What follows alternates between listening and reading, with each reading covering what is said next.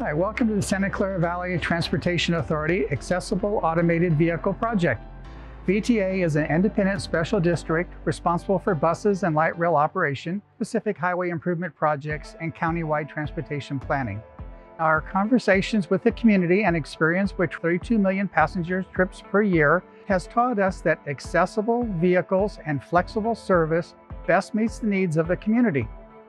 The Accessible Automated Project is to demonstrate the use of AVs working with and around the disabled and elderly population, and demonstrate how technology can be used to make a small transit vehicle more responsive to the needs of the disabled and elderly community. Local Motors is the manufacturer of the Olli shuttle.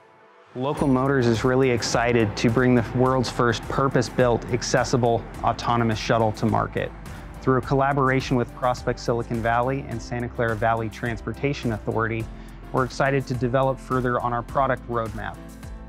With Olli, we have the ability to reimagine what a vehicle can and should do for people, especially people who have been historically either locked out of or underserved by existing transportation technologies and ecosystems. So from a technology development perspective, what that means is bringing together computer vision, autonomy, automotive hardware and software, and advanced robotics in such a way that makes the ride experience better, not just for fully able-bodied riders, but for those who have a very difficult time moving around the world.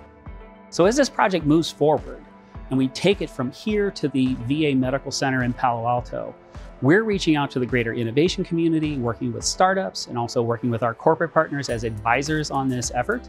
And we're reaching out to the greater transit community across the state of California, as well as local governments, to make sure that this project and this experience is really well socialized amongst the next people that could take this on. We really want to see autonomy for the disabled become a real thing in California.